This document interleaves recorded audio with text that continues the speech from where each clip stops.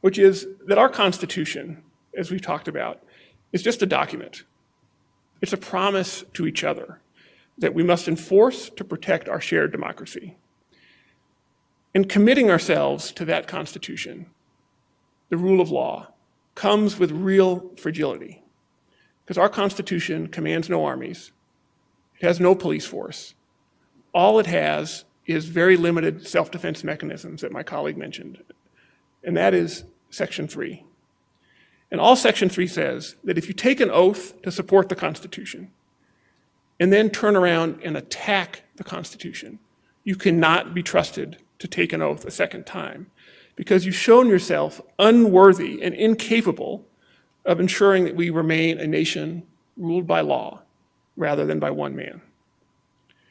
Qualifications, by their very definition, limit who can vote or who can run for office.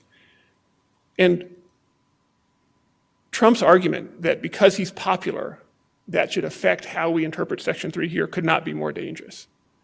Jefferson Davis would have gotten a lot of popular support right after the Civil War.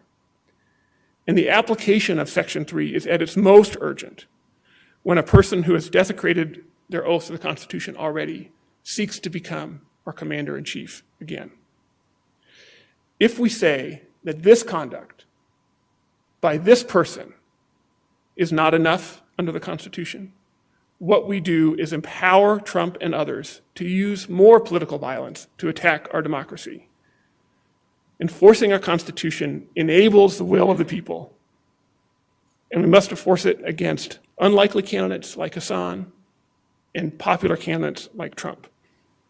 I'd like to reserve the rest of my time for rebuttal, but we